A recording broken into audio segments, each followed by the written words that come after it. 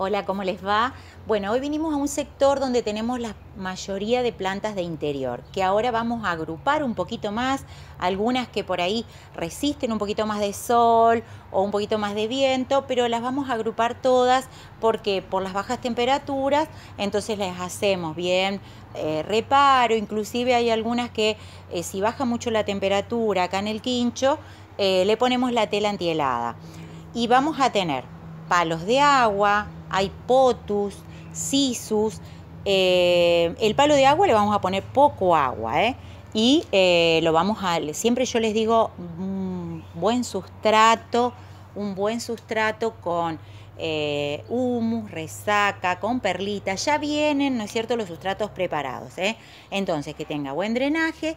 Y ahora que la savia está tranquila, no vamos a ver que un potus colgante como tenemos los potus disciplinados, los verdes, los cordatum, no vamos a ver que va a ser tanta guía y que va a crecer mucho. O sea, están como tranqui, como en descanso, pero es importante siempre el sustrato para que la planta no sufra, y después, ni bien pasa un poquito el frío, ya empiezan a sacar hojitas y a crecer un poquito más, porque eso es lo que queda más lindo, ¿no es cierto?, que rellenen las macetas. Y también tenemos el sisus. Hay que tener en cuenta, por ejemplo, las plantas de interior, qué va a pasar con la calefacción. Cuando son hojas más gruesitas, a veces las limpiamos con un trapito, un algodoncito con agua, no pasa nada.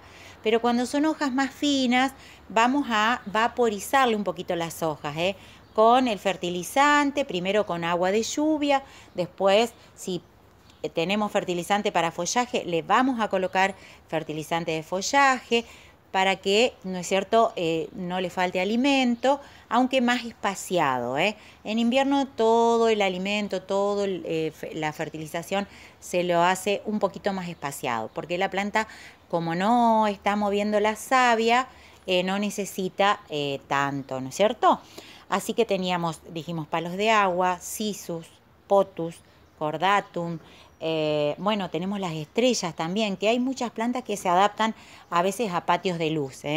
¿Por qué? Porque están resguardados de paredes, a veces hasta tienen salida de calefactor, que eso es espectacular.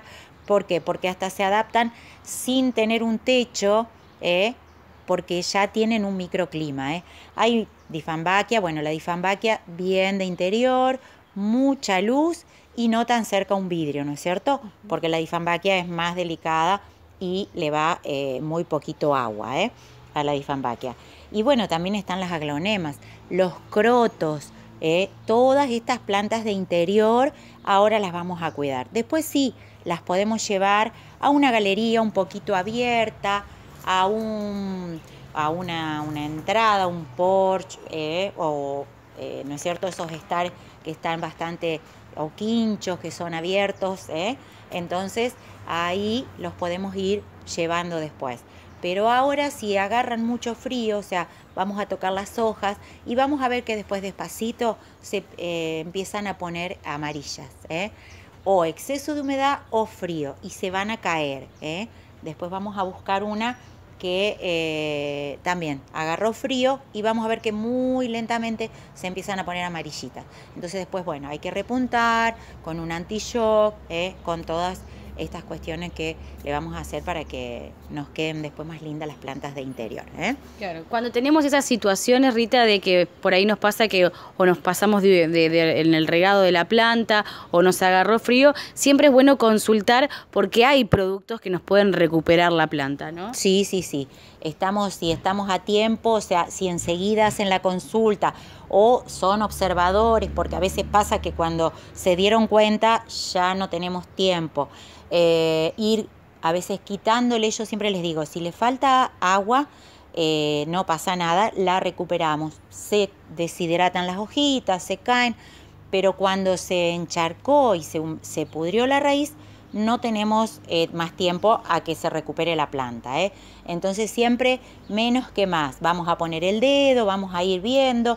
Después en las próximas charlas vamos a ir viendo cada plantita. Pero bueno, quería darle un paneo un poquito en general, ya ahora que estamos en esta etapa, para poder cuidar un poquito a todas parejitas.